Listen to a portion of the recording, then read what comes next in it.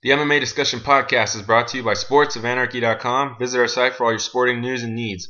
We're also brought to you by submissionfc.com. Enter the promo code sportsofanarchy10 for 10% off the best Brazilian Jiu-Jitsu gear. We're also brought to you now by the Flex Belt. Summer's approaching fast, and if you want to strengthen and tone your abs, the Flex Belt, which is FDA cleared, might just be for you. Follow the link in the description below to get your very own. The MMA Discussion Podcast is now available to listen on to iTunes and the radio podcast app Stitcher, which is available for free on all smartphone devices.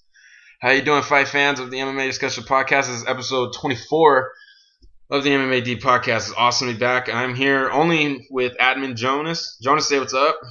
Hey, what's good, y'all? And it's just me and him today. It's gonna be. I think it'll be fun though. I always love having you on, Jonas. You bring a very awesome perspective most of the time to the podcast, so it's good to have you on. Yeah, man, I do what I can. You know what I'm saying? It's fun. It's been a lot of fun. It's been a while for me, so I'm glad to be back. Dope.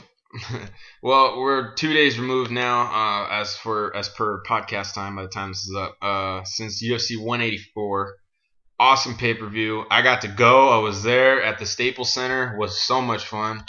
Had a blast. I hadn't been in a while, and yeah, man, that was a great card. Much, man, for all the things that happened to it. Missed, 3 fights, 3 huge fights. Mir and Bigfoot, which was a great fight in its own last week, over a week ago. Then you have Yoel Romero Jacare, which was moved to the UFC on Fox 15 card.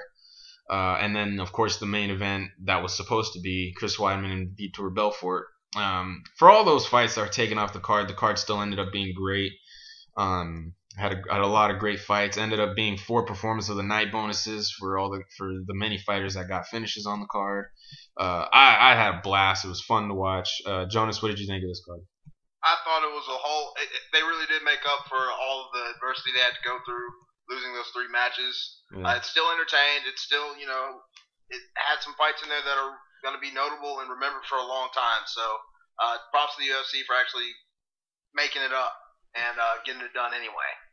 Yeah, it's all the fighters on the card that delivered. Best that come to mind for me are Tony Ferguson, Alan Joboin, and Tim Means. Those guys, man, killer performances.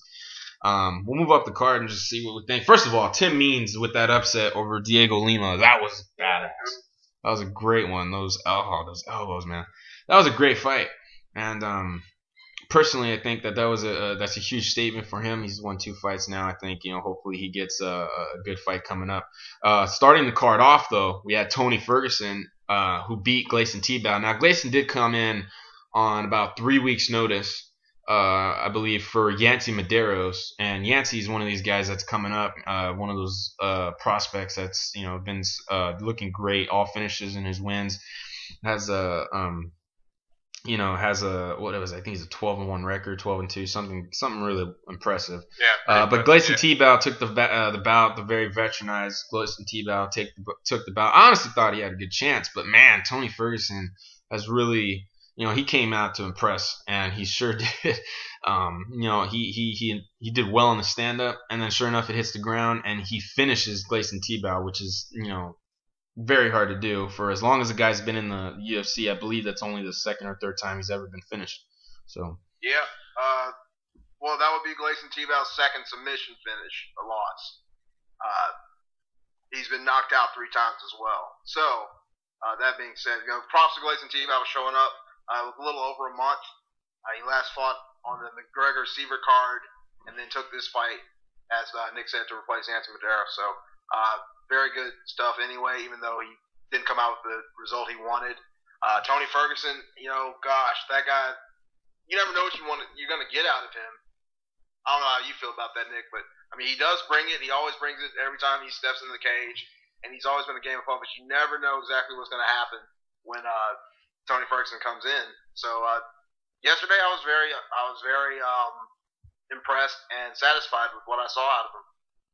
yeah, the thing about Tony, yeah, you're right. Even in wins, he doesn't always show his best potential. You know what I mean? Right. Like when he fought Danny Castillo, that was one fight where I didn't feel like he had really fought to his full potential. Even with Abel Trujillo, I thought he could have done better, but he looked great in all those fights, and hasn't lost a fight since Michael Johnson. I believe he's on a 5-fight win streak now. Yep. And so yeah, I believe it's time for a top 15 guy if he's not already in the rankings by now. I don't see if there's anybody you could have pushed That's out. the way it should go. He's been on a roll, so let's give him some more fights. Yeah. Let's look at the top 15. I kind of want to give him somebody. Who do you think he should fight next? Well, let's look at it. Ferguson should fight. With how much these rankings shift, I don't always remember who's from like 15 to which is very annoying. Let's see. Here we go. Yeah, it was a lot easier to keep up with 10, wasn't it? Yeah, I mean, I guess having the 15 there is just there for I guess pageantry event essentially. Yeah. Yeah. I don't know if Jim Miller's fighting anybody, but that's a cool fight. I don't know. Oh yeah, he's fighting on the April card on UFC Fox 15. I don't know who he's fighting though. He's fighting somebody. Ali Quinta is fighting Jorge Masvidal, 13 and 14. Maybe Nate Diaz. That'd be interesting, but maybe Bobby Green if the guy's ready to come back. I don't know. Actually, I do like Miles Jury. Miles Drew's tied up with someone soon. Who is he fighting? Or is he? I don't think he is. No? No, I don't think he is. If he's not, if Miles is free, which I believe he is, I think that fight makes sense. Miles coming off a loss to Donald Cerrone, which was just a month ago, so I don't know, because I mean, some guys wait like a couple months before getting another fight in. It's been almost that, but thus far, yeah, I don't believe that. No, like nearly 2 months ago.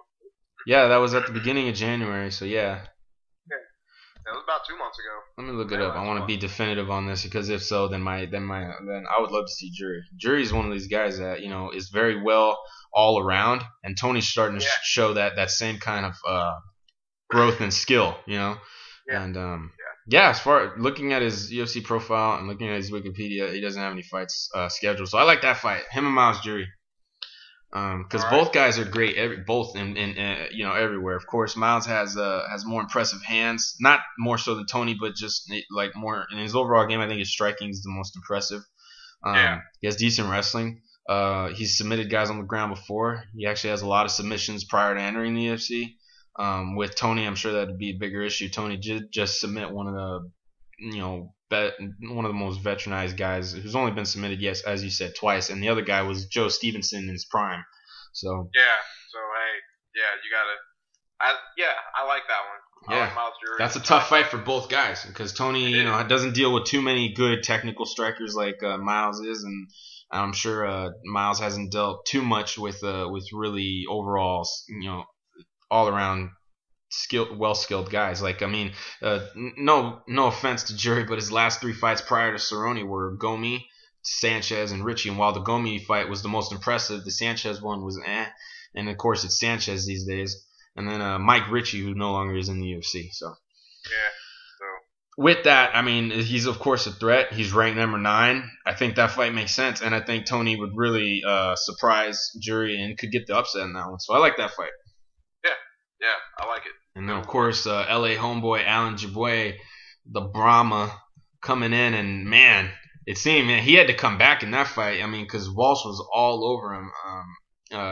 The beginning of the bout, first half of the round, he was just coming forward, plucking at him. And Alan just came in with that counter elbow and then, sure enough, wailed on him for that finish. Now, for anybody that thinks that it was early, I don't believe it was. I thought that was clean. Textbook flash KO. The ref stopped it just in time. It saved him. He needed it. That fight needed to end. He wasn't getting out of that. So. Yeah, if that fence wasn't there, who knows if his head wouldn't have bounced off the mat, Exactly. That was a great performance by Allen. Good comeback. And it was awesome because a lot of the LA crowd knew who he was, and that was awesome. It was a fun fight for him to see. That was a welterweight bout. So with me personally, I would like to see him get back in there soon, whenever he can. Who would I want to see him fight? I think I'd want to see him fight like a guy like Hyun Gyu Lim. I don't know if you remember who that is. Yeah, I remember Hyun Gyu Lim. Yeah, I like to see that fight. That's another. That's a guy who's like always been on the cusp of top 15 because he's taken on some legit guys like Tarek Sapidine. And knocked out James Krause. He's had some good performances, and so I think that would be a fight that makes sense. Allen's only 3 fights in the UFC now. He's 2-1, both knockouts though, so he's looked impressive thus far. And so I can't wait to see him again. It's another guy up and coming who I'm excited to see. Definitely, man. Alan Joe, man, really turned it on. He showed a lot of heart in there, and to come back the way he did, you have to have nothing but respect for the man. Yeah, Chris, I remember. I think it was Chris. Chris was like when Walsh when the finish happened. Walsh just kind of hung on to. I think it was Big John that was reffing that one. Yeah. And he's just holding on a bit, and like you know how the saying goes, "Let me bang, bro." And Chris throws the quote out. He's like, "Thanks for not letting me bang, bro." I think I read that one. That was pretty. Yeah, I mean that was a fair stoppage for anybody because I've heard a few people telling me that it wasn't and that it was too early and stuff. It wasn't early at all. You see the replay on that, you know that that's definitely not the case. After he caught the elbow, he slumps over to the cage. Joe Van hits him again, and Walsh practically loses his feet and stands right back up immediately, but he was just not there. Yeah. No. Not there. He was not able to continue. So, completely fair stoppage on McCarthy's part. I have no complaints about that. Yeah. And we'll move on to the next welterweight fight. Jake Ellenberger submitting, I think for the first time in his career, Josh Koscheck. Not Josh. I don't know if Josh has ever been submitted, but that's the first submission win of Jake Ellenberger's career, I believe. And that was impressive right there. But at the same time, he also did show a lot of hesitance still. That's the thing with Jake that always bugs me. Ever since the Martin Kampmann fight, he's been very tentative in there. He was with Rory, he was with Robbie, somewhat with Kelvin. He kind of did bring it a lot, but you know he was also very I wouldn't say scrappy because that kind of insinuates a good thing, but he was very I don't know.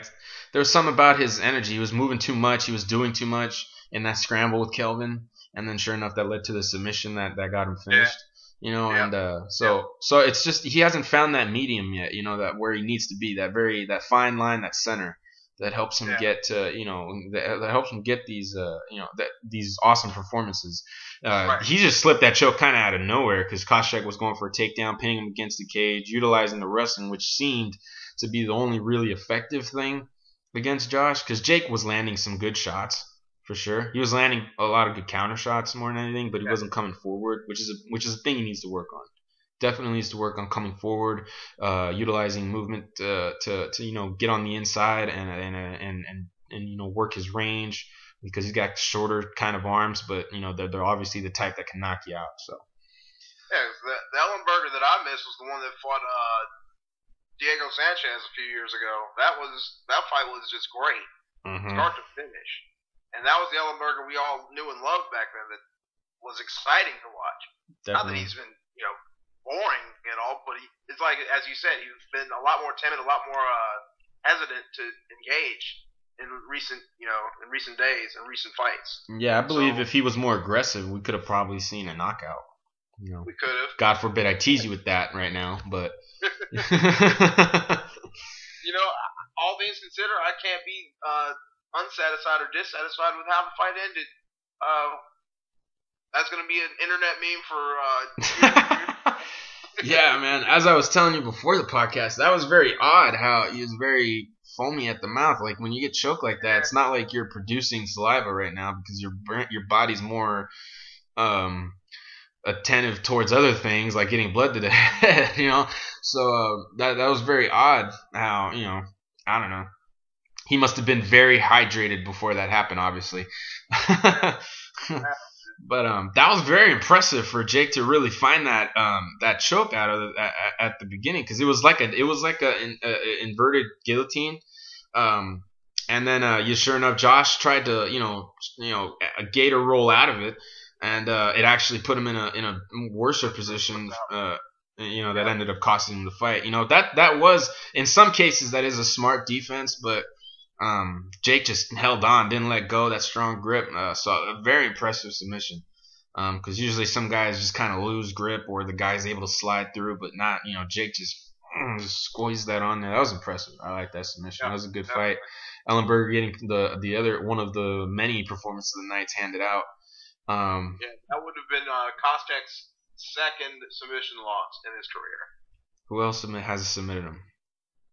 Who else has submitted Josh Koscheck? Yeah, I kind of want to know. Give me a second. I'll let you know. Yeah. We'll move Technical on. Yeah. submission to Drew Fickett in the second ever UFC fight night. Drew So that was Fickett. back in 2005. This is Damn, it was a decade ago. nearly 10 years ago. Yeah, pretty crazy. Yeah, I mean, what do you think's next for Koscheck? That's 4 losses straight now. He's only won 1 in the last 5, and that was against Matt Hughes, and Matt Hughes has been retired almost 2.5 years now. Well, no, he fought a guy named Mike Pierce right after Matt Hughes and got a split decision win there as well. Oh, did he? That's right. But that was such a boring fight, man. Nobody remembers that. Yeah, no one wants to. Yeah. So he's won 2 out of his last 6 then. So he's won 1/3 of his last few fights. So yeah, but 4 fights in a row lost. Hey, I always say if they kept Dan Hardy around for losing 4, you can't fire anybody else for losing 4 in a row now, unless they're just all disgusting losses. Now, which these kind of are, but you know, because he's Waller laid him out, Woodley definitely laid him out, and then Ellenberger pretty much squeezed his head like a grape. Mm-hmm. So. And then he got squeezed a decision by Hendricks, I remember. So that wasn't like too dominating of a win, but yeah, that's the thing. I mean, I always wonder what's next for him now. I mean, he says he wants to finish his contract out, and I don't particularly remember how many fights he has left on his contract. I think he should if he has fights left on it. He should finish it out. Yeah, make as much money as he can before getting out of it. You know, he's got the opportunity, so hey, finish it out, and then reevaluate your situation at the end of the day. If it's not there for you anymore, thanks for fighting. Thanks for doing what you did. You know, at one point he was one of the most highly recognized contenders in the welterweight division up until he fought GSP. So yeah, you know what was funny about that fight with Jake was he kept grabbing at his eye, and I didn't know if something was up with it. You know? Yeah. You're right. I remember that. Yeah. I kept trying to. Well, you know, sometimes Koss likes to oversell things. Yeah, that's true. Yeah, he's done that before. But I was but just thinking of GSP made me think about his eye, which made me remember that. Yeah, well, GSP busted his eye up. GSP flat out bashed his face in jabs. So, but what I'm thinking of, you know, he whiffed, he faked he flopped and sold a shot from Anthony Johnson. When Johnson threw a knee while he was on the ground, it didn't connect, and he sold it as if it did. So he basically did an NBA basketball flop. That was pretty funny, man. But I think that if something was particularly wrong with it, he would have said something, But and he had between rounds 1 and 2 to really kind of do something about it, because he was doing it in the first, and then he continued doing it in the second. I don't know what was wrong with it, but again, I don't know what's next for him, but it should definitely be somebody not highly contended right now. I think he should just be like on a fight night card and fight somebody who doesn't have too big a name right now, who, if they beat him, could really start somewhere. But that's kind of the position he's in if he gets another fight, Dan Hardy kind of got that same lift because Dwayne Ludwig, when he fought, Dwayne Ludwig wasn't really on his way anywhere. Nah, he was on his way out, and Hardy getting that win on him. Yeah, I think also that's another fight that he could get, somebody that's on his way out, but I can't think of anybody in particular. Trying to right now. It's really hard to. Yeah. Because outside of the top 15, there aren't really any other welterweights making too much noise other than Neil Magny. Who, which, imagine how that fight would have gone if it was Neil Magny. Yeah. I think Magny would have. Yeah, because the way Jake did look, I would have, and the way Neil looked when he fought Kunimoto a couple weeks back. Yeah. I don't know. That probably wouldn't have worked. That probably would have, Would have worked out a lot sooner. Yeah. That probably wouldn't have worked out as well for Koscheck as it already didn't by the time it had gotten to the second round. Yeah. But I I hope that he finishes out his contract just to make your money before you bounce. But yeah, that's the thing. He did a lot in this sport. He's done a lot in this sport thus far, and I particularly enjoyed certain fights of his as well. He's always given me some moments where I got pissed because he's beaten some of my favorites in the past, but that's his style, man. He goes in there and he pisses people off, and I think he kind of embraced that, which you got to respect.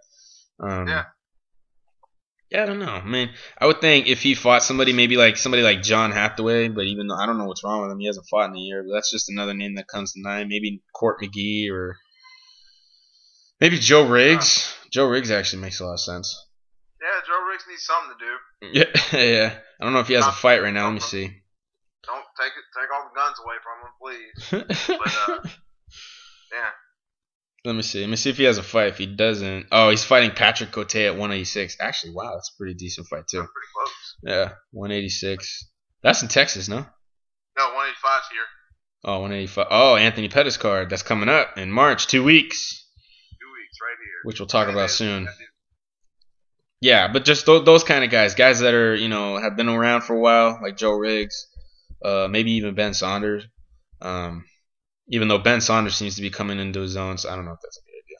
So Saunders looked really good in his last fight. So yeah, so guys like that, or Akiyama if he comes back, which whenever that'll be. Because I mean that's crazy though, because he had a good fight in October, I believe it was last year on the Japan card. I really want to see him come back sometime soon, and I not just on a Japan card. I believe he's sellable anywhere. To me. And of course with Koscheck, that could be like a co-main on a fight night, which would be great. So whatever Josh does next, I prefer to see. And so now we'll talk about the co-main event: Holly Holm and Raquel Pennington, the one kind of of the night, next to the Kid Yamamoto fight, because that kind of bummed me out. But this was, for one that went the full 15, didn't really deliver too well as it was hyped up to be. And I think that was the issue. I think Holly took too much of the how do you want to say it, the pressure, the expectations from fans to she's gonna go in there and get the finish, get at Ronda next. UFC jitters don't affect everyone, but they affect most. They affect a lot of guys. To be co-headlining a pay-per-view in your debut fight with only I think she had 8 fights before that fight. Despite having been in the world of boxing, she admitted it already. This was the most highly publicized fight of her career. Despite, because women's boxing, while as good as it is, it's not on the level of women's MMA right now as far as popularity. Maybe even in the last few years. I'm sure if this was like the 90s, it'd be a lot different. But yeah, if you still had your Layla Ali's out there and your Christie's out there, and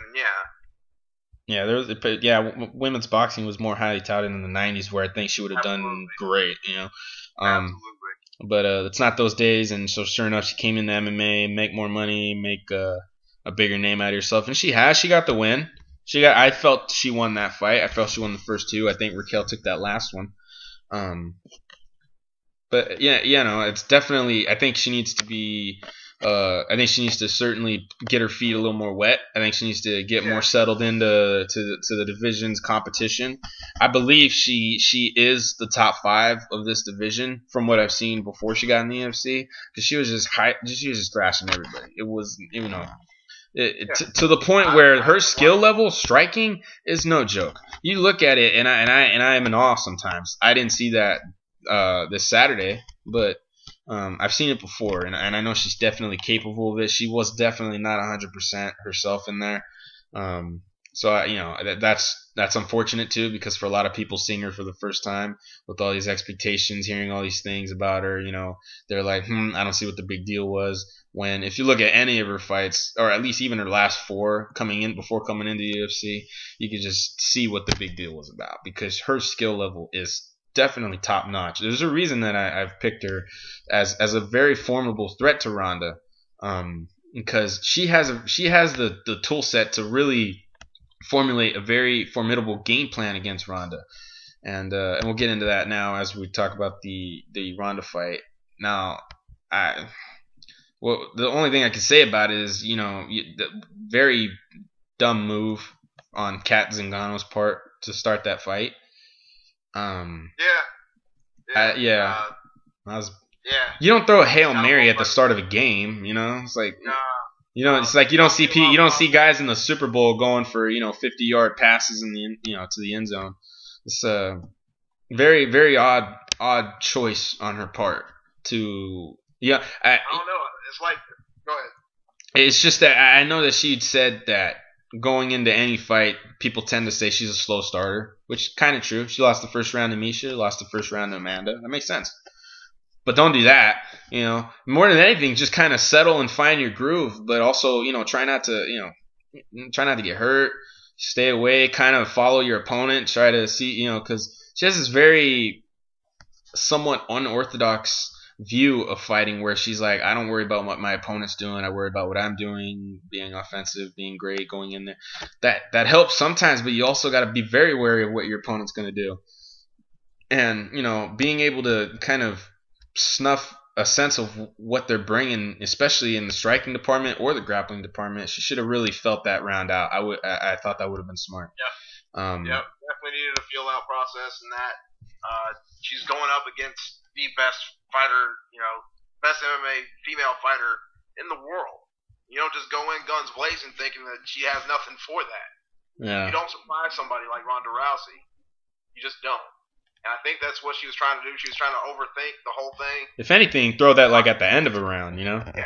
Yeah, do it when you need to. But, you got 5 minutes.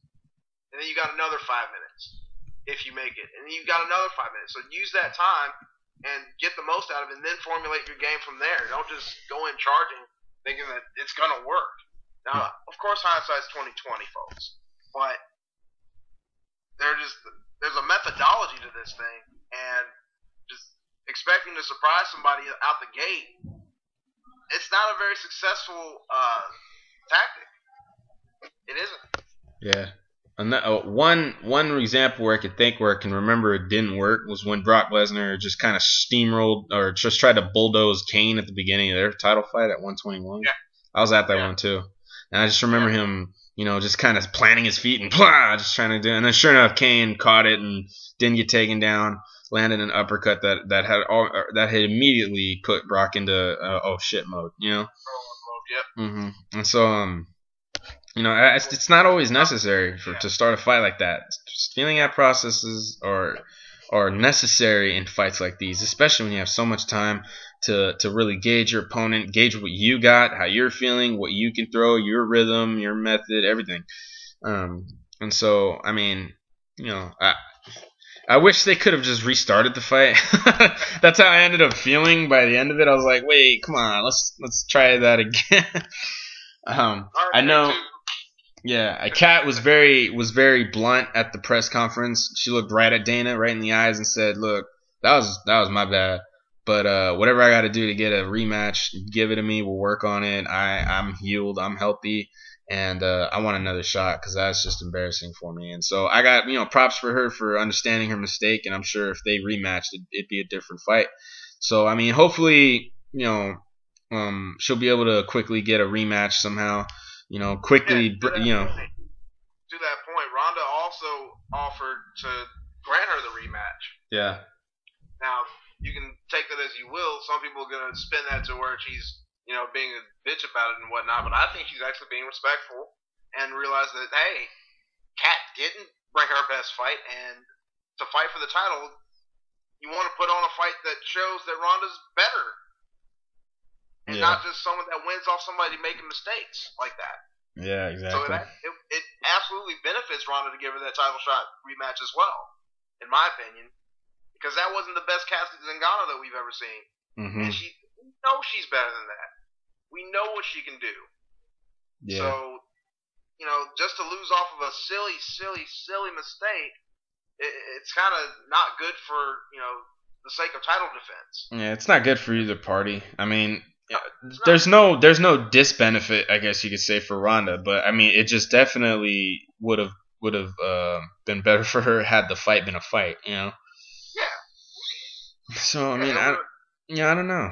I mean, we'll see. I mean, I hope Kat gets back in there, starts beating off contenders. Maybe Sarah McMahon. That could make sense if she could beat Sarah. Because Sarah's another person trying to come up. Both have losses right now. That fight kind of makes sense. Her or Jessica I. But I actually think since Ronda stated after this fight she's gonna be doing a movie. Rumors are it could be a Marvel movie. Yeah. But she wants to finish filming for a movie. After filming, then she'll come back. So if that's too long for Betch Kohara to wait, I would actually like to see Betch Kohara fight Jessica I or Holly Holm. But I'm sure that they're gonna try and build those two, if not with Kat Zingano, those three as best they can. So they might not match them up against each other. Jessica I is one of these girls who could potentially get up there. So, as far as I know, she's won like 2 fights straight. I know she had that ear-popping performance in her last fight against who was that? Leslie Smith. There's some names out there, and I don't know what's next for Holly. I certainly don't want to see her fight Ronda next. I think she needs to get more acquainted and accustomed to the octagon and the competition that is there. And if she could start putting some momentum together and start really showing what she's got that we've seen from her before, then if she can do that, then by all means give her the shot after she does that, though. Yeah, not next. And if anybody is next, I would think it's Betch Kohara. Not that there's anything against giving Holm the fight next. If they didn't, I just I don't think it would sell as well as if you build Holm up a little more. Yeah. I heard a really silly argument where someone told me Holm needs to be next because the Betch fight doesn't sell, doesn't do this. I remember that one. That's silly. Yeah, that's kind of silly. Yeah, well, I wonder how that person feels now that he watched Holm. The Holm fight, yeah. Oh, yeah. I gotta look this guy out. I gotta find him. Yeah. Where I wonder where he is now, thinking that same thing after struggling the way she. I don't want to say it was a struggle, but it just wasn't a very impressive win over. She didn't bring her A game. That's the thing. She didn't bring her A game, and for people that didn't see her or haven't seen her before or for the first time, would think that's all she's got. That isn't all she's got. Same with Kat. Right. That isn't all she's got. Right. Very much so. That's what I think. But, yeah, Betch Kohara hasn't looked boring. He hasn't looked. She's been very dominant in her last few fights. Yeah, she got a finish against Shayna Baszler in the last. She absolutely had a great fight. She's a really good striker. Great boxing as well.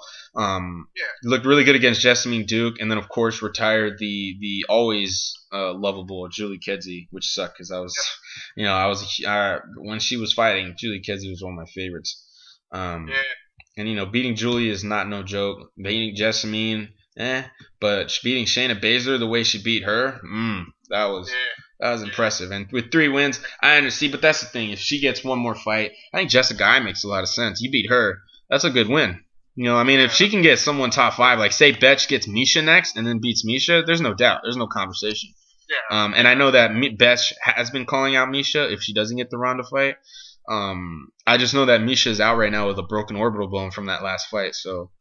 I don't know how long she's out for, but if she's not out for too long and she can come back at any point soon, like say summer or something, then I would like to see that fight, and then we'll see who comes next. Especially if Betch gets the win, and if Betch doesn't get the win, then Holm definitely needs to get to work a little quicker. But that's the thing. It's very wide open, but at the same time, very small. You have this small group of women that are all kind of just, topping each other, like spinning tops, hitting each other, trying to get to that spot with Ronda. And at the same time, we're all thinking like, how would that really go if they fought Ronda? That's the thing, and that's a bummer thing. And not that you've said this, but it's a conversation we've kind of gotten on par with, where people think that just because Ronda's so dominant, it doesn't mean that she's that good. And I don't agree with that at all. But it's really No, go ahead. I only brought it up because it is a question, you know. Mm. I personally, Ronda is great. Ronda is a great fighter. There is no mistake about that. It's silly to say that she's not. She's a flat-out winner, and she just fights better than everybody else in the division, and that's all that really needs to be said about her. She's better than everybody else. Yeah, I mean, nobody has really come around and looked as great as she has in any portion of anything. I mean, people want to say, well, look at Cyborg, this, that, and the other. But, I mean, she's fighting girls at 145 that, you know, I think if Cyborg fought Julia Budd and looked like that, I'd be much more inclined to say, yeah. But she fought Charmaine Tweet, who, you know, lost to Rousey in about the same amount of time. She fought, I think her most impressive win is Marlos Kunin. But before that, she beat a Japanese fighter that had only won 2 times in the U.S. and all the rest of her wins were in Japan and stuff. And then and that doesn't even count as a win because that's the fight she popped positive for PEDs for, you know. Yeah. So she's had a tough time. Go ahead. And then she beat Gina Carano, who everybody's been was. Oh yeah, that was a while ago. Yeah, that was in 09. That's 6 years ago. Yeah, I think that was 08 even. It was maybe whatever it was a long time ago. Yeah. A long time ago. So. And Ronda's been much busier, been much more. I say her competition's been much more tougher. Not to say that the competition at 145 isn't. It's just that the ladies down there that she's fighting, as opposed to Cyborg, are much more inexperienced. Like Charmaine Tweet, while she is an older fighter, not older than Cyborg, but just one of these. Like she's in her mid-30s, like Cyborg is. Like they're 32. Okay, I'm looking it up. Yeah, 32, not even 10 fights, you know, as opposed to Cyborg, who has almost 20. You know, I don't doubt that Cyborg, it would be an amazing fight. If they can make that fight happen, fucking make it happen. You know, any day we can see that fight, I want to see that fight. Plus, I think the sooner they make that fight, the more it benefits Cyborg. And I said that a year ago, so it's less beneficial for her these days. The more time goes by. Yeah. And I don't like that people are like, you know, they bring her up and they're like, yeah, well, until she beats her and this, that, and the other. I was like, well, you know, why does she need to catch, you know, compensate the weight issues, the catch weight 145? Ronda doesn't need to do that. I know Cyborg's a champion, and I respect that. I don't even think people really bother to remember that she's the featherweight champion at Invicta for Cyborg. They just know that she's so dominant these days. But I understand where Cyborg's at. She's the most dominant 145 pounder on the planet. Probably at 155 if she wanted to fight there. And all the 155ers fight in Japan because there's not too many of them out here. No. And then, but yeah, see, that's the thing is that, you know, Cyborg is great. She's a tremendously skilled fighter, I believe. But at the same time, you just see Ronda's skill advancing to the point where if you asked me 2 years ago, I probably would have said, if that fight happens, probably Cyborg. But now I'm thinking, probably Ronda. You know, I just believe she's gotten so much better. That's the thing about her. She was 2 years ago the scariest chick on the planet next to Cyborg, and she still is. Cyborg's still a scary chick, but she's gotten better. She still works her ass off. She still gets in the gym. She still puts her name out there. She still works hard. She still does all this training. She's still up to learning new things. She's still adapting her striking skill and now using it in fights to where she's successful. She's gotten way better. Yeah, exactly. Definitely open it up. She's not a one-trick pony. No, and people used to say that about her. That's not the case anymore. Yeah, that was the criticism with her first, 8 fights being win by armbar. Mm-hmm. But hey, she said, "Fuck y'all! I can win. I can knock people out. I can, knock people out with not even tagging them in the face." Mm-hmm. That's the crazy thing, man. Her first knockout was a knee to the ribs. Yeah. That's crazy. It is. That's insane. And then sure enough, bam, right hand, and then she throws a nearly unconscious person around. Because it's arguable that right hand that Ronda landed on Alexis probably put her out. Yeah. that I so want to see that fight. I mean, the best comparison for it is it's like the Pacquiao Mayweather of women's MMA. It really is, because those are your two best, two best women's fighters on the planet. More time that passes and that fight doesn't happen, the more it becomes irrelevant. Yeah. Think about if this fight between Pacquiao and Mayweather were to be booked even 3 years ago.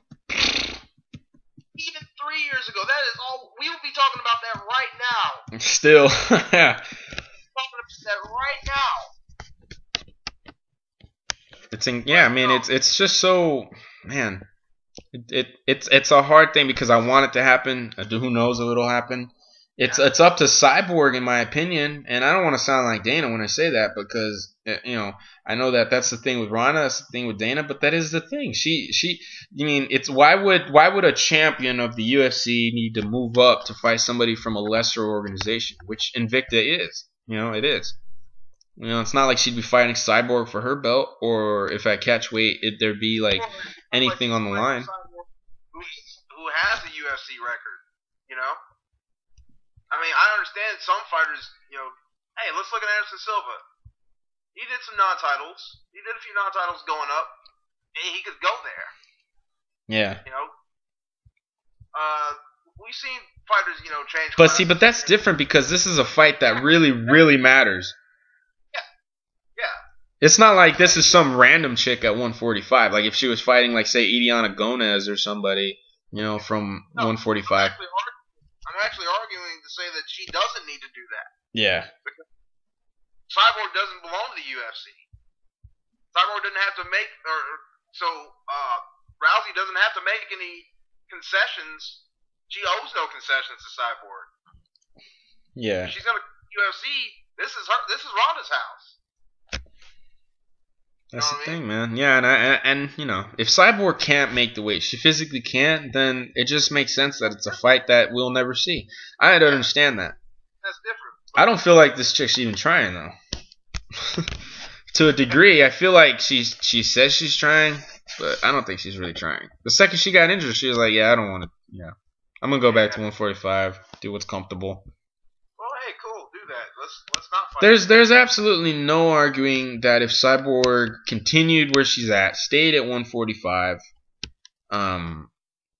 that she wouldn't be considered the most dominant 145-pound women's fighter on the planet, but only at that division, because the more credible opponents are on the lower weight classes in women's MMA, like strawweight. Those 16 women that were on, or at least the top 10 that were on the strawweight tournament of the Ultimate Fighter, they are legit badasses. And as women fighters, they look so much more technically oriented. They look so much more, well trained. They look so much better in general, and there's a reason for that. Those are women who are at the size of a real potential kind of Amazonish chick, where they're strong, they're very powerful, they're very athletic, they're skilled. They're quicker. 125 is kind of like that. 135 is certainly like that in most cases. In certain cases, I can see where a lot of people argue it's not, but doesn't mean that they're not skilled. And that's the thing that I've. The men's side of it, you're gonna have your best competition. I mean, granted, because the average man is about 170, 180 pounds, but you're gonna have the best competition around 170 or 155. That's where most men fall. So you're gonna have the large numbers gives you where you're gonna have better fights there. So most women that are in shape, they're gonna be around those weights, 125, 115. But see, that's the thing with Ronda is that, I think 135, you have some of the most aggressively well-built women on the planet as well. 145, I would say, is kind of hitting like a light heavyweight factor, where some guys really have to compensate their skill to their size. With 170 pounders, 155 pounders, they generally don't have to do that a lot of the time, unless they're a certain kind of stature. That's the thing about fighting. With 145, it's different. Weight is an issue, unless you're heavyweight. But especially as a woman fighter, weight is an issue, especially for them. Cutting weight is much harder for women than it is for guys. So That's why I understand and kind of believe that if Cyborg can't make 135, then she can't make 135. And I don't think anybody should be throwing that in Ronda's face or Cyborg's face. It's just a fact. It's just what's going to happen. Just how it works out. My thing is this. My thing is this. For my last notes about this whole subject is that many people want to say that Ronda will not become a legend, or that she won't be considered it, or that she can't be considered one of the best fighters in the world because of the fact that her competition is not up to her level. That's not really fair. A lot of people weren't up to Michael Jordan's level, and people consider him a legend. He could dribble all up and down some of the best guys in the 90s, and they couldn't handle him. They just couldn't handle him. That doesn't mean that he wasn't great. Same with Ali. There were guys that couldn't get used to that footwork. Doesn't mean that he isn't known as the greatest of all time. There are people that can't handle Ronda's jiu. That doesn't mean that she's not the greatest of all time, especially when you think back 5 years ago, the women she's fighting would be tearing each other up. The division would be crazily, going at each other's throats. A lot of them would be, beating each other out, and it'd be different. It'd be exciting for sure, but you wouldn't have somebody making a Hall of Fame name for themselves like I believe Ronda is. And that's where I believe Ronda's at, because I've seen these women train. I've trained with them, and they train their ass off, more so than guys in some cases, I believe, especially Ronda. I believe she trains harder than a lot of guys, definitely, just watching her train. It's insane. The shape she's in, the way she trains, all the things she does to train. She travels across certain plains of California. She trains with Diaz to get conditioning, which is probably the best thing you could do for your conditioning. And there are a lot of women that do that. They accommodate, and it's a thing that they do need to play catch up. I'm not here saying they're better than men or that they're even on their level. I'm saying that they are definitely working their ass off to get there. And when they do get in there, they certainly bring it. They bring the fight. They bring aggression. They bring a lot of commodity of skill. They bring a lot of technique. They bring a lot to offer. And I don't think that any of them are bad. I don't think that any of them, at least in the UFC, some in Invicta even, are at any kind of C level or even B level. I believe that they're still trying to find a common ground. And women's MMA is kind of like where MMA was in the early 2000s right now, where guys had great skill in one particular field, and then they were trying to custom the rest of their style to everything else. You know what I mean? Because look at Holly Holm. She's a badass striker with decent grappling. But she started off with just striking, and then you even have Ronda. Ronda's a perfect example of that. She was strictly a grappler, and then sure enough, now she's got hands. Now you have Cyborg Santos, who was strictly just knocking chicks out, and then midway throughout her career, she started submitting chicks as well. Now she's back to knocking people out, but she earned her black belt throughout her MMA career. There's these chicks that are trying to really accommodate their skill to where it is on the level of men, and it'll take a few more years to get there. But even now, the competition that she's facing, Kat Zingano, Miesha Tate, especially Miesha Tate, with how Miesha has looked, Sarah McMahon, those are names where, man, if Ronda didn't exist, would definitely be all just clawing each other for that belt, if not somebody already reigning over the top of those three. You know what I mean? Right. And everybody would be saying that, okay, wow, this division's crazy, it's competitive, all these women are great, but because Ronda's so good, people don't really. She's so good that starting off a division like that does kind of hurt it in this sense, because people don't see how good everybody else is. They just see how good she is, and they want to measure the bar level of everybody's talent in the division to her level, and that's impossible right now. Because you cannot do that. She flat out far and away eclipses everybody. Yeah, and to start a division out like that is the one negative thing that came from Ronda starting a women's division. That's the one negative thing. Everybody wants to put that she's the bar that's been raised where everybody needs to get to, and they can't. Because they can't, they don't consider it a good division, and that's just unfortunate. And if you're listening, please just take that to heart and understand that is not the case. These women are badasses. They are definitely good, and I believe that there's a reason that they're in the UFC, and they belong to be there. They belong there. They certainly have earned the right to make what money they can in the UFC. Because I've heard some people say some really stupid shit, saying they don't deserve the money or the credibility or the sponsors, all that stupidness. Silliness. Women are badasses, and I love watching them in MMA. I've been a huge fan since 2008 of women's MMA, and I know that may make it sound like I'm biased, but it's because of that I've seen how hard these women work. I can see how far they've come, definitely, because the skill level from then and now is night and day. So that's just my final closing thoughts on that. As far as Ronda, who she faces next, I think Bethe Correia makes a lot of sense. If it doesn't happen soon, then Bethe should fight somebody like Jessica Ai or something. Any closing thoughts on this or anything you want to bring up particularly? Yeah, I think that, Jessica Ai or Bethe Correia would be great. I'd say set them up for an eliminator and make that happen, and we'll see what happens. Or just give Kat Zingano another shot after she wins another one or two. Yeah, I would definitely be down for a rematch, like immediately, if they, like, as long as they made it like a co-main. Yeah.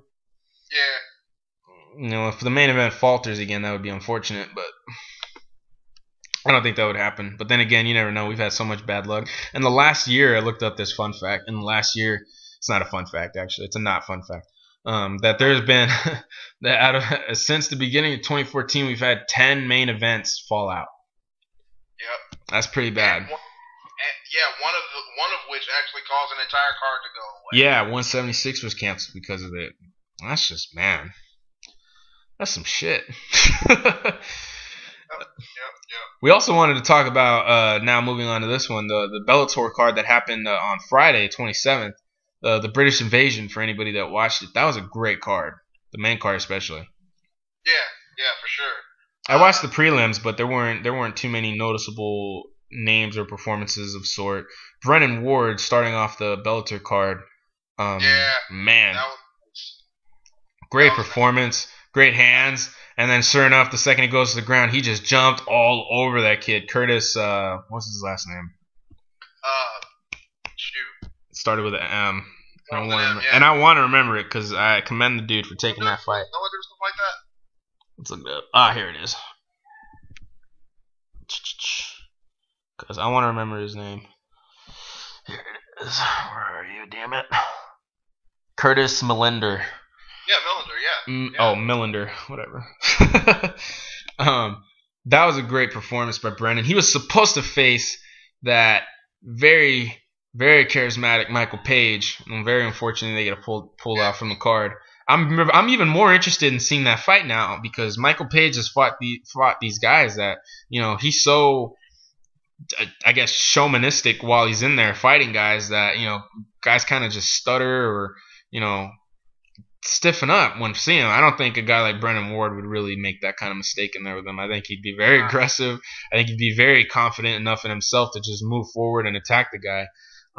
Obviously, Michael Page has a very somewhat dangerous level of skill to have made it as far as he's made it this far, undefeated with as many finishes as he has. He hasn't faced any huge names or prominent ones as of late. So, Brennan Ward makes a lot of sense. So I hope they make that fight next. Linton Vassell, who recently fought for the light heavyweight belt against Emmanuel Newton, who we'll talk about in a little bit, coming off that loss and beat Sokoudjou. Poor Sokoudjou. Yeah, we kind of saw it going that way. Linton Vassell just had everything, and Sokoudjou had nothing for him. Yeah, that's always, grappling's always been a very, weak point for big weak point for Sokoudjou. So I'm hoping he's able to fix that, but it's kind of late in his career, so I don't know. I'm just wishful thinking at this point. What is he, 16-14 now? It's pretty bad. Move on. Paul Daly and Andre Santos. Holy shit, that was a great fight. That was a great fight. Now, I'll say this. Paul Daly came in there and landed some bombs on Andre and put him down a few times, and he absolutely blitzed him at times when he went to the ground, and he still couldn't get the finish. And that's more so Andre's wherewithal to be able to find, good defensive posture and positioning on his back against a guy like Paul Daly, who's bringing the pain, quickly and violently, as it were, in that matchup. That was a big show of heart on Santos' part, man. That made me a fan. Straight up all heart from Andre Santos, hanging in there the way he did. So I gave him props for hanging on. I give Daly props for, he tried to put it away as many times as he could. He really did. He kept going for it. Even late, he nearly had a finish at the beginning of the third round. So, Daly, congrats. Good look. Good to see you back in there. If you're listening, if anyone wants you to listen, you know what I'm saying? That's the thing with Paul, man, is that I hope he fights more so in the U.S. He could definitely build a very nice fan base out there. He's got a nice one in Britain for sure. He's one of the most popular fighters out there. In Europe in general.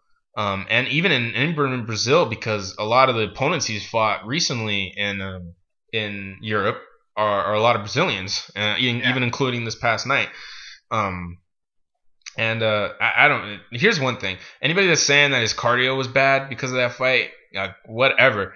If you couldn't believe the pace that Paul was going at, he nearly tried to put that fight away 3 or 4 separate times. And when you're trying to finish a fight, it's like sprinting really fast for like how many ever seconds you're doing that. You're swinging, using a lot of muscle, which takes a lot of air out of you, which burning a shitload of energy. So definitely. The way I'm looking at it is the fact that he was able to pour on that last volley in the third round was impressive, man. Yeah, we can't talk about. There's nothing to talk about as far as conditioning issues. He has none. That fight surely didn't show me any. He was certainly tired by the end of that fight, but anybody would be. Yeah. But at the same time, he still went for he still had a really good chance of finishing at the beginning of the third round. Yeah, that was a great fight, and he lost no steam in those punches. He lost no steam in those punches. That was just all heart and defense and resiliency from Santos to stay up and stay alive. And that's why I'm a fan of that dude now, because that was incredible. Great fight. That was a really great fight. That was one of Bellator's best fights of the year thus far. But so was the main event, and we're just gonna go to the main event because let's be real, that King Mo Czech Congo fight was nothing special. That was just all smart. That was just wrestling superiority by King Mo, and good for him. That mouth on him was definitely the high point of his whole appearance that night, which is good for him. I'd rather see him play the heel at this point. Embrace it at this point. King Mo and the state of Connecticut are not good friends right now. It's like, I want the light heavyweight title shot. I want the heavyweight title shot. I want the catchweight title shot. And Connecticut, y'all some garbage. What is that? Did he really say that? I might have missed that. That. Oh my God, that's crazy. Y'all some garbage. I totally missed that part. Wow. Yeah, dude. That's crazy. But hey, embrace it. You might as well. People are gonna want to watch you fight at this point. So it works for him. So with that, we'll go to the main event. Emmanuel Newton defended his title against Liam McGeary in a 5-round fight that was another candidate for a fight of the year thus far, because that was a great fight, especially for one of Bellator's best. Liam McGeary went in there in the first round and got taken down, but holy shit, and within the first 2 minutes, I believe, got a triangle. What I was so mad about was he had the triangle, and he wasn't but because Emmanuel was defending in a sense that he was kind of posturing up, he had his head up enough to where he was getting some air, and what it didn't have much to do with squeezing his legs as much as it had to do with Liam needing to bring his head down, which he could have done if he did, but he got fixated on attacking that arm, in which case he didn't know what to do with the arm after he was attacking it. And I just remember sitting there yelling at the TV, like, Liam, bend it back, bend it, put some torque on the elbow, do something. He didn't know what to do, and oh man, that happened at least 3 times throughout this fight, and I'd say 4 or 5. Yeah, he had 5 submission attempts in the first round. Yeah, insanity. If you watched it and saw, he absolutely broke the record of submission attempts in a fight in the Bellator promotion. Yeah, I believe it was 17 or something. Which is a crazy number in itself. I mean, I'd like to know what the number is in a UFC fight. The record was, I want to say, 15. It was 15. 11 or 12. No, it was 11 or 12. It wasn't even that high, dude. Oh, I thought it was 15 held by somebody. Yeah, it was like 11 or 12, maybe 13.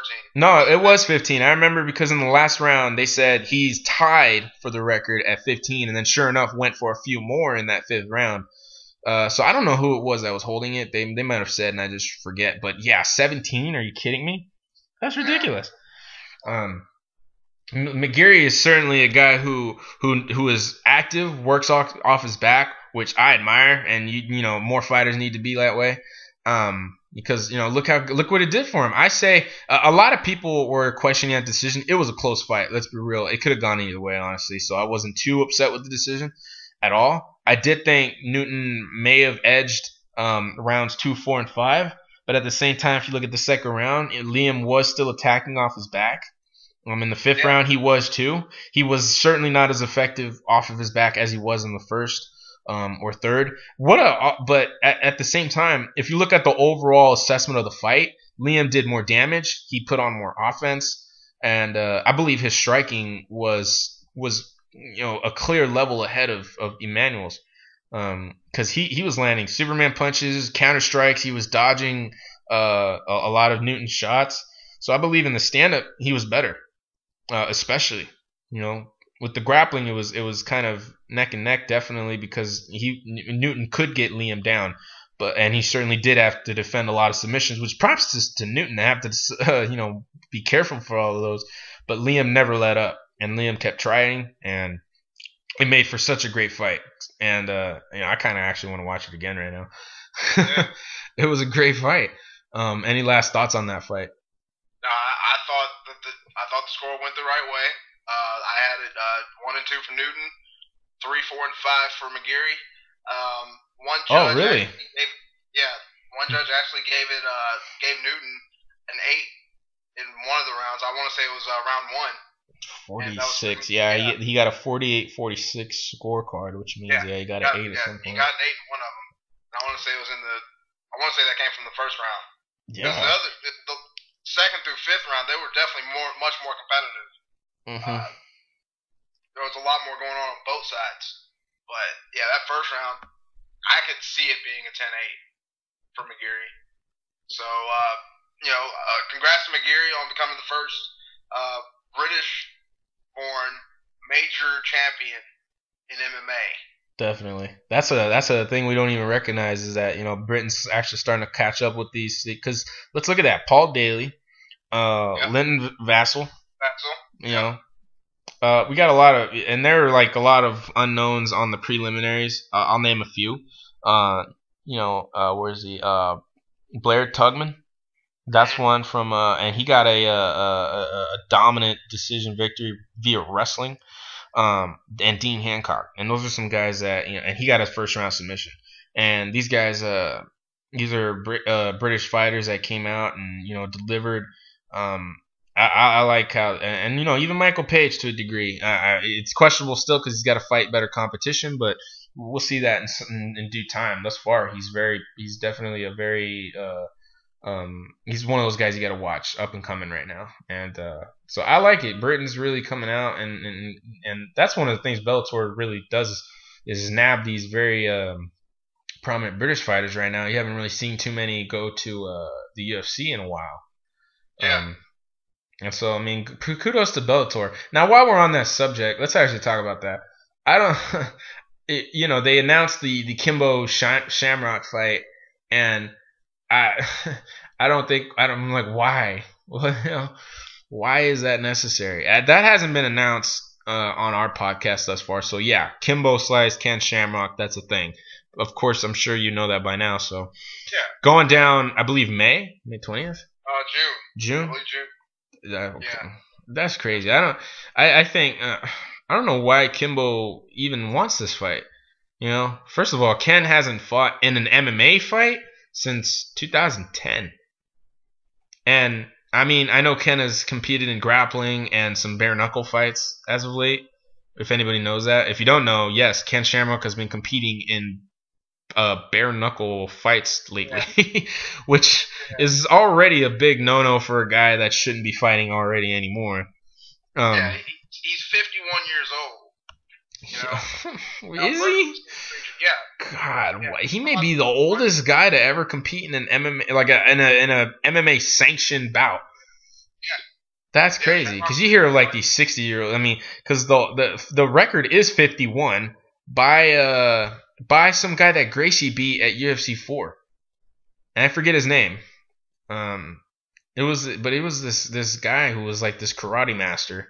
Um, it was this black dude. And he seemed like a cool dude. His nickname was the Dragon, and I just can't remember his name for the life of me right now. But he was 51. So in all of the UFC, that's the record, 51. With I guess in modern UFC, the record being 47 by Randy Couture. Right. So in a major sanctioned bout, sanctioned I mean by a commission, because that one with the old guy at UFC 4 wasn't like a commission sanctioned fight. I he probably will make the record for the oldest guy to ever get in there in a sanctioned MMA fight, which is crazy. Here's my problem with it. I don't think that it's necessary. I was cool with Kimbo being there because he's still at a combative age. He was undefeated in boxing, 6 knockouts, did all right. I don't even think he should have left boxing, honestly. But I figure, if he comes to MMA, he's making a lot more money right now because they were treating him like a guy coming up because they were really, they were putting him on prelims or headlining these small events, So it wasn't like he was getting too much money or too much attention. So I mean, MMA, you're probably gonna make more money. More power to you then, But Ken Shamrock, what the fuck, dude? Yeah, I don't know. It sounds like Bellator is really just doing these gimmicky things. They don't need to though. That's proof of their last 2 cards. The Shmenko Manhoff fight. That was a great card with just nothing but your guys that you've built up and have come up, and you had Pat Curran on the card, and in this past card you had Paul Daly, guys that you're bringing up, Brennan Ward, King Mo, who's still a prominent fighter at his age, still Liam McGeary making a statement for his country and for your promotion because that guy grew up in the UFC at this point. Essentially, a lot of his best performances and moments in his MMA career are in Bellator. That just shows you that they can make fighters, that they can make their own stars. It's just because they're so just with wanting to compete with the UFC. They're not doing it like the UFC did, where they were building names. They were making their fighters prominently known just because of their skill and their they don't do that completely. Yeah. They do for some, but not enough fighters are being promoted that way. Like ever since Tito and Rampage and Bonner coming over there, those fights, I don't care about those fights. If I'm being absolutely fair and true to myself, I do not care about those fights. Mm-hmm. They do nothing for me. I want to see fights that eventually lead to or result in somebody becoming the champion. Yeah. I want to see real competition. I don't want to see these, showcases of guys that used to be something, or guys that are only getting these fights because of who they are, who they were.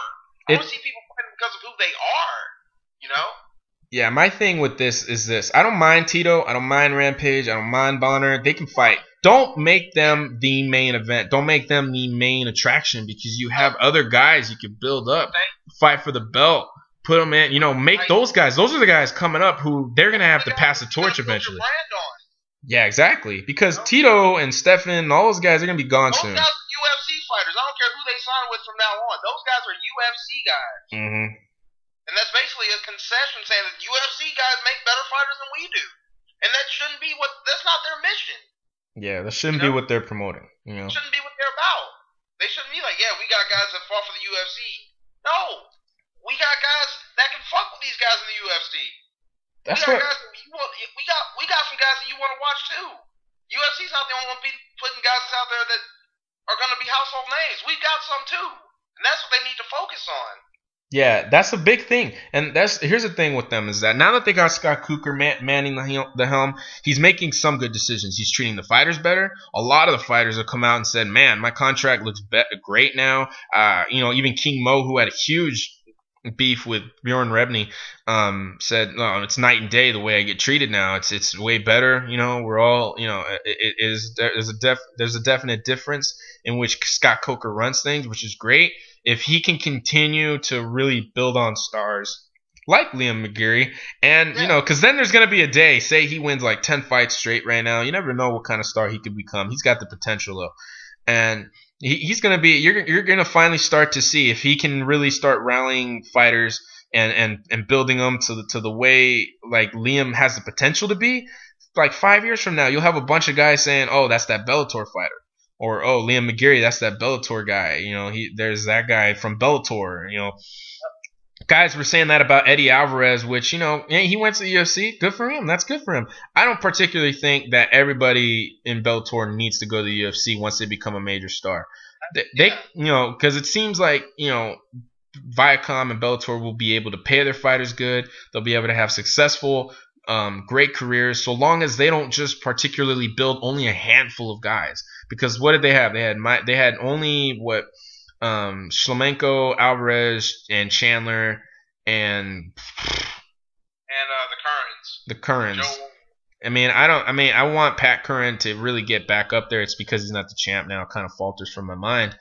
But that's a guy too. Is that Pat is one of these guys that's now starting to veteranize his career off of Bellator, which I like. And I hope he gets back at that top level. And Daniel Strauss, even, that's a guy that's really making a name for himself. His skill level has improved a lot, and he's really looked great at lightweight, even winning his last fight a few weeks back.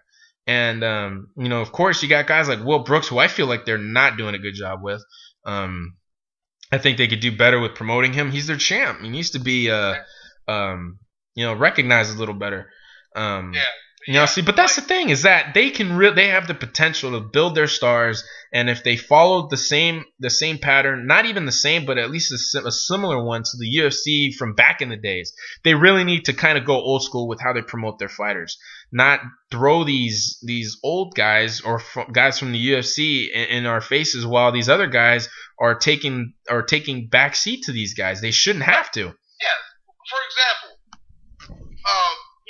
Ill Will fought on a card under Stephan Bonner and Tito Ortiz. Yeah, it was a title fight. Yeah, Chandler in there too, which is crazy. Big no-no in my opinion. That's ridiculous. Mm-hmm. And you had Joe Schilling and Nurmagomedov on the same card. Yeah, you gotta be kidding me. There's another guy who you could really, who's now doing both MMA and Joe Schilling has a fight next month, by the way, so I'm excited for that. In Bellator, which is great, and he's managing both kickboxing and Bellator, which is great. And there's another guy, you could really put out there and build a career for, going forward, and I like it. And that's what they need to do. They need to put these guys in the front seat for everybody to see, and put these stars in the back, because we'll still see them. We'll see them. We'll be like, whoa, that's crazy. Okay, I kind of want to see that fight too. And it goes behind a great title fight, like say Liam versus even Vassal, or somebody, or even King Mo. That could happen. You never know. I don't believe that'll be the next fight, but it could happen someday. And then that's the kind of main event with you back somebody behind that main event. That's a great main event already. But then you put like Kimbo versus anybody else. That's a strong card already, because now you have an attraction right there in the co-main. But then you have the star attraction, which is the future of the sport, which is Liam McGarry versus King Mo, and that'd be crazy good. Yeah. My thing is, they need to put their title. They need to showcase their title. Yeah, they're belt holders. I mean, does anybody even know that Will Brooks is the lightweight champion of that promotion? I don't think a lot of people do. Why would they know? Because they watched that one to see Tito and Stephan Bonner fight. Yeah. That's ridiculous. Yeah, that's pretty bad. I mean, because especially if you put a name, that's the thing though, is that sometimes people tune in just to see the main events. If they tune in to see those kind of crazy attractions, and they see that it's in the co-main, and then they see a crazy title fight's about to go down, they'll stay and watch that crazy title fight, and then they'll go, whoa, that was crazy. That's that champion who's this guy, and now they know it's burning their heads, and then the next time they hear them fighting, hey guys, come over to the house, this guy's fighting, you got to see him fight. That's how you do business right there. That's how you got to get it done. So, I mean, we got to talk to the Bellator PR team, because this is ridiculous. I just hope they get the point soon, because that's how it needs to be done. I know that we're here talking about it right now, and that's at least to us. I mean, we're just us. But at the same time, I believe that we're making some sense, and I would hope that they, at least to some degree, know that that's what they need to do. I believe that these last two cards were perfect examples of us making sense right now. Yeah, I don't think there are too many people in the world that could rightly disagree with us right now. Mm-hmm. Not to sound like we're just know-it-alls, but I think our points are solid. I think anybody that watches the sport would make the same point. Yeah. Anybody that really watches and has any kind of understanding of how it works, they would agree, or they would make the same point even without hearing us. Yeah, so Bellator has developed these fighters to the point where I want to see them succeed. You know, yeah. I mean, there was a point last year before Scott came around, about a year and a half ago, where people were just making fun of Bellator. It was like, oh, you guys are idiots. You don't know what you're doing. And they didn't have much argument back for that. They weren't treating their fighters good. They were putting these former UFC guys ahead of everybody.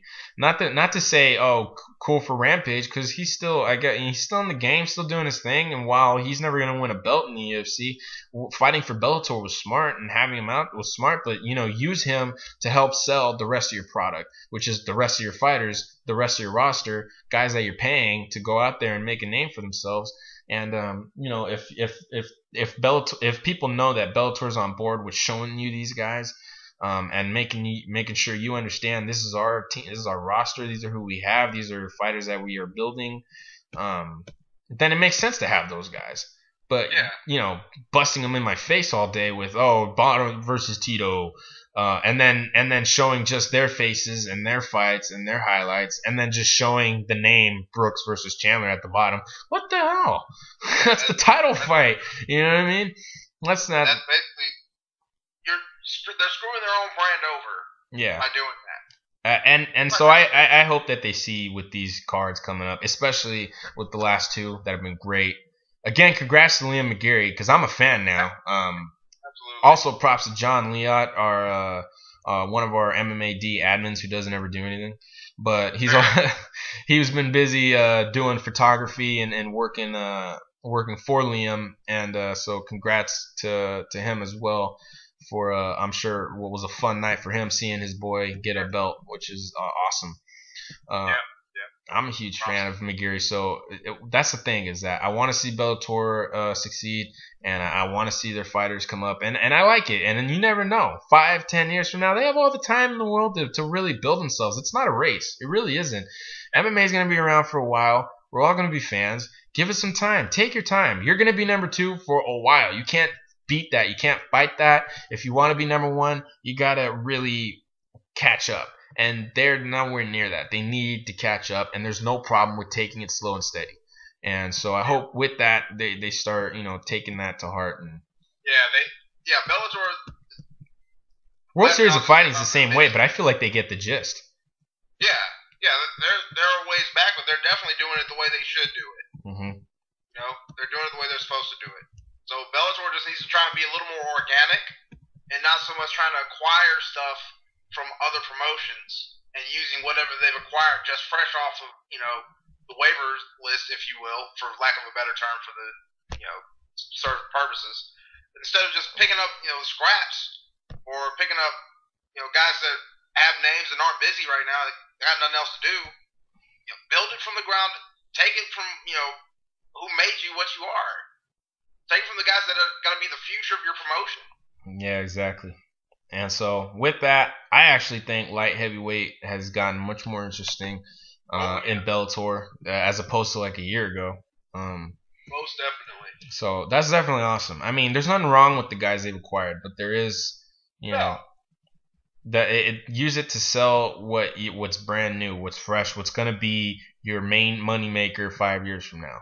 You know what I mean?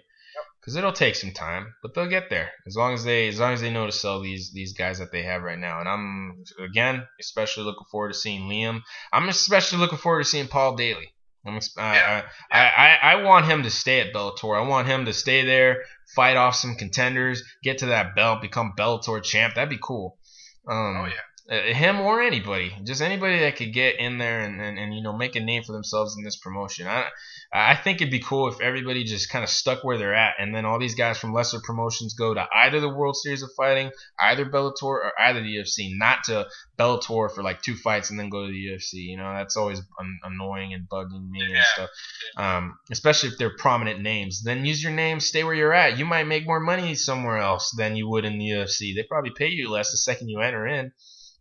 You know what I mean? I'm sure that's the case for some guys, unless they really just want to fight in the UFC, which, for anybody trying to chase that dream, go ahead and get that done. But that's the thing is that I just people need to know what they're signing up for, what they're getting into, because I think that's what each promotion, the top three, those are the top three, need to really explain to fighters once they sign them in. If they see something about them that they want to keep long term, got to explain that. Make that a part of your negotiation, and so that way nobody gets screwed like Eddie. Yeah. That's the thing, and that was one of the very big critical points in which in Bjorn Rebney's reign, I guess you could say, as the Bellator president. Yeah. So, I mean, with that, you got anything else you want to bring up? Tamron McCrory's back. Yay! Yeah, he had a decent performance. I was actually I thought he was gonna lose, to be honest with you, but but that was a great performance. He got that done out of there quick. The horse himself is back. The barn cat, Tamron McCrory. Yeah, but that was a great performance. I forget who he fought, but it was a quick fight, submission. I believe it was an armbar. Yeah, looking a lot less nerdy these days. Good for him. Yeah, like I said, it's a great time in MMA. I know a lot of bullshit's been starting off this year, but it seems to have started to really pick up some momentum this month. I believe February was really good to MMA. With the press conferences, with especially all the shit that started up in January, regardless of the great fights that happened in January, there's a lot of negative stuff going on with Anderson Silva's test and PEDs and all this stuff. We've gotten a lot of good things out of it. Great fights, especially from Bellator, especially from the UFC. A lot of 'tis the season for upsets as well. We've seen a lot of those. A lot of advancements from the UFC in trying to better their testing, which is great for the future, and I'm like it. I think the second month of the year really kind of helped pick everything up. And wow, it's already March. Can you believe that? Yep. It's kind of crazy. It's already March. What was your favorite fight of the month of February? I actually think that'd be a cool thing to do. Yeah, I mean, you got to think about that one, huh? Benson Henderson's fight? Henderson. I'm going to have to go. Yeah, this is the first one I can think of, so it must be my favorite one. But that was an awesome fight. Everybody, and I mean everybody, had Benson Henderson out of that fight just from the weigh-ins, from how Brandon Thatcher was able to finish all of the fights that he won. Benson coming into 170 for the first time. Everybody had Benson Henderson dead to rights, myself included. I'm not afraid to admit that. But boy, did Benson Henderson ever prove that he really is a champion. And he just pulled off the win like he was supposed to do. What about how was that fight? Yeah, that would probably be arguably my submission of the month. Okay. Just trying to think about it. And then there was what other events there were? There was also you know what my favorite knockout of the month was? Let's see, knockout. I'll tell you mine. Shlemenko's spinning back fist KO over Melvin Manhoff. Oh man, that was brutal. That was off the chain. Oh man.